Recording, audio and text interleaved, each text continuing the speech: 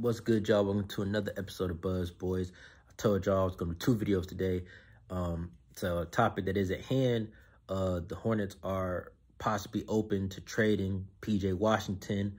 And I'm not too surprised by this news because this offseason we had a chance to get an extension done and we didn't. And it seems like the two parties are pretty far apart.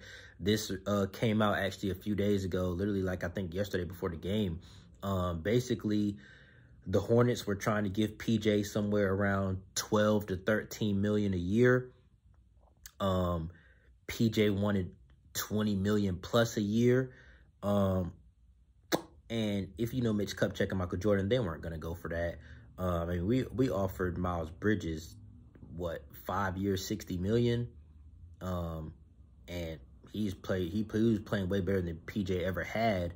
And that was before he had his breakout season. So PJ, somebody whose best season has been, what, 12, 13 points, a few, 4 or 5 rebounds.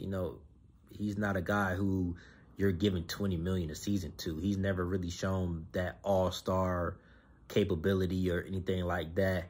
And I mean, now with him playing more traditional power forward, I guess it's cool, but playing him last year at small ball 5, it's like, man, get no big contract as no small ball 5. I don't know, man.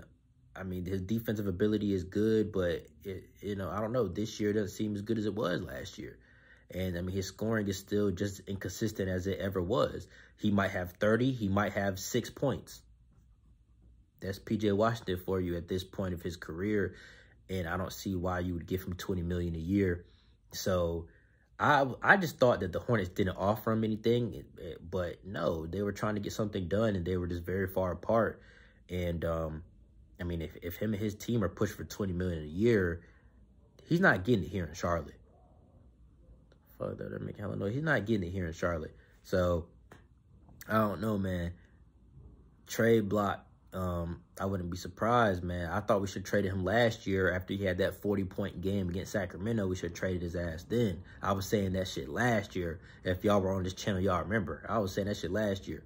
We should have traded him. We should have traded Kelly Oubre during that month where he was shooting fucking 17% from 3, but he had a big, like, 40-point game or something, too. I'm like, bro, this is the time to trade these motherfuckers. Fresh off 40-point game, but that's when you trade somebody, bro, because you know that's not really them. But anyway, some trade partners that I'm seeing, obviously the Lakers, motherfuckers trying to give us Kendrick Nunn in 2027, Now, the thing is, I do definitely think the Lakers will be in on it because PJ, 3-and-D, somebody who can come in right now and help the Lakers. Terry Rozier, catch and shoot, scoring, somebody who can help the Lakers right now. So you got to think about that. Now, as far as the Lakers go, fully expect Russell Westbrook to be coming back in the deal. No matter what we do, I'm pretty sure Russell Westbrook is going to be coming back because that's 50 million a year that's going to be coming off the books this summer. So I wouldn't be surprised if we trade for Russell Westbrook. I said this in multiple videos this year. I said, if we get a few games into the season and the Lakers are struggling and the Hornets are struggling, expect Russell Westbrook to be a Hornet because, he's Team Jordan, so Michael Jordan is keeping his eye on him. And, I mean, with his money coming off the books, that's 50 million to go out and really get somebody to put beside LaMelo. Now, this year's free agency class isn't the best, so I don't know who you're necessarily going to target, but getting money off is getting money off. And Gordon Hayward doesn't come off until next year, so I'm sure that Gordon Hayward will be in there too. Now, me personally, I don't think the Lakers have shit worth trading Terry, Gordon, and PJ to the Lakers for. I'm not trading all those people for PJ and Kendrick Nunn. I mean, for Russ and Kendrick Nunn.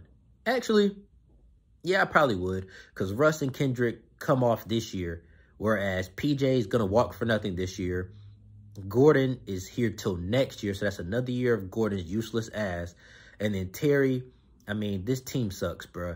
Us paying Terry $100 million, and I mean, yeah, he's going to give you 20 points a game, but we fucking suck. So, I don't know. it could possibly work. Now, hopefully we could break the trade down, and hopefully we could break the trade down and, you know, give them Gordon and PJ, and then try to use Terry to trade somewhere else, or hopefully we can get 2 separate trades out of it. But I would definitely expect the Lakers to be all in on it. And somebody else that people are obviously trying to make mock drafts for the Nets. Man, the Hornets need to stay far away from Ben Simmons. There's no reason to go out and trade for Ben Simmons. At this point, he's just P.J. Washington with less offensive production and way more expensive, bro. Do not go out and get Ben Simmons. Somebody who could possibly be decent is Julius Randle. I actually saw Knicks fans, like, actually wanting to do that trade under that post. So, you know, Julius Randle, I don't know, possibly you give us Julius Randle, maybe Mitchell Robinson, both of them possibly. We can actually make something like that work. I don't know. I wouldn't be too opposed to that. Give them PJ and Plumlee for Julius Randle and Mitchell Robinson. I don't know. Oh yeah, obviously you got to throw Plumlee in there too. Like, the Hornets might as well just have a fucking fire sale, bro. Because like I talked about in the LaMelo injury video, and if you haven't watched that, go ahead and check it out. I'll link it somewhere right here. I mean, we have a rough schedule coming up, and we're already 4-12. So with that being said, we might go 2-8 in our next 10 games, or worse. I mean, give or take, we might go better. We might go 4-6. We might go 3-7, whatever the case may be. But we're not getting out of this hole. That's the moral of the story. We're already in a hole, 8 games, and man, look, you add another 7-8 games to that, we're done. We're done. So there's no reason to even waste time, man. You might as well just go ahead and start trading these motherfuckers now. It's a little bit too early for the trade deadline shit to really start popping off, but bro, if you got a deal to work, a deal's gonna get made. Give it 2 more weeks, and teams are gonna know whether they're buying or selling. It doesn't have to wait until the All-Star break. You're gonna know if you're buying or selling. It doesn't matter. You don't have to wait till the trade deadline. Give it 10 more games. You're gonna know if you're a good team or a bad team.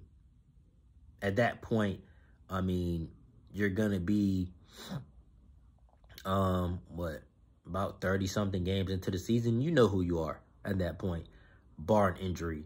So I fully expect a fire sale. We got to get people out the way so we can see our in-house talent. So we got to see what Book Knight is really made out of, even though we really have already kind of seen him this season.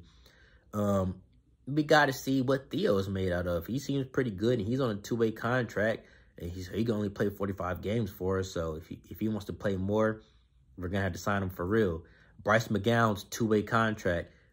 We already seen him have 12 points in his only game here. We need to see more of him, because he's talented as fuck. Offensively and defensively, he looks like a real good player. Kai Jones, I mean, first-round pick that we traded for is just rotting on the bench. Nick Richards, obviously, he's had his breakout year. And then Mark Williams, he just sprained his ankle the other day. I'm so sick of sprained ankles. But he just sprained his ankle the other day. We got to see what he's made out of. JT Thor, personally, I've kind of seen enough. I mean, I feel like I know who he is. He's just a worse Jalen McDaniels. But at the same time, JT Thor is like 19 or 20. He has plenty of upside. So you got to keep him around, see what he can do. Dennis Smith Jr., you got to, he's still only 24. You got to see if he can be a part of the future. You got to see what you have in-house. So we kind of got to get Plumlee out of the way, Gordon out the way. Gordon's already out the way because he's on the fucking bench all the time. But you got to get Terry out the way, possibly. You got to get guys out the way so we can see what we have in-house. And plus, I haven't even mentioned Miles Bridges. I'm sure he's going to be back at some fucking point. So you look at it, if you got LaMelo, you got Miles, if you got a good young draft pick coming in, and you got $50 million, you look around like, maybe we can do something. And we got picks. So you look around like, hey, maybe you can do something. You might not see the vision right now, but I see the vision. You know, we suck. Now, look, no matter how it happened, the Hornets are going to be forced to choose a direction, which is something that we've been teetering in the middle of the road for the longest time. Trying to claw our way to a play-in or 8, 9 seed, 7 seed. Fuck that shit. Go ahead and suck. Get Victor. Get Scoot. Whatever the fuck happens. And now you've got a great core moving forward. And you're going to have a lot of money this offseason if you go and trade for Russell Westbrook and let his contract fall off. We're talking about $50 million, a top 3 pick. You still got LaMelo. If you bring back Miles, you know what you got in him. Borderline all-star. Because him and LaMelo both could have been all-stars last year. So, LaMelo, Miles, Scoot, Victor. If we get Victor, that changes everything. And then you got $50 million to put the right players around him. Man, look, it might look bleak right now. But the future can be bright for this team if we make the right moves. So, y'all comment down below what y'all want to see us do. This is about P.J. Washington, but it's about everybody because anybody can go at this point besides LaMelo and probably Nick Richards and Mark Williams. Those are probably the untouchables. And Kai Jones, maybe. Everybody else is. And I wouldn't trade Bryce McGowan because I feel like he has a lot of upside too. Everybody else. So it might be open season real soon. And should y'all comment down below how y'all feel about that? If there's any trades that y'all want to see, if there's any players that you think we should target. Right now, it's just a report. It's just kind of a little speculation, a little buzz, but it's probably pretty real, man. We couldn't get a deal done. We couldn't get an extension done. We're not going to let him walk for nothing. He's still a young player on his rookie deal right now. Something might pop off, man. So, you know, just keep your ears peeled. I don't even know. I don't know, man. Stay tuned, goddamn. So what the fuck can happen? Because we never know, man. Anyways, I appreciate y'all for watching, man. I didn't even realize this shit was 12 minutes long, but I had to cover a lot of ground, man. Anyways, I appreciate y'all. I fuck with y'all. And we play the Cavs tomorrow, so right back at it tomorrow. I'll see y'all then, man. Peace. And if you're new to the channel, make sure to subscribe, especially if you made it to this point. That means you watched the whole video and you fucked with the content. So please subscribe for me. I'm trying to figure out how to edit so I can put those little buttons up there for y'all. But please subscribe, turn the notification bell on so you can see when I drop a new video. You can see when I go live. And I go live almost every game. So y'all can watch the game with me and all that, man. And like I said, I appreciate y'all. Anyways, I'm out of here. Peace.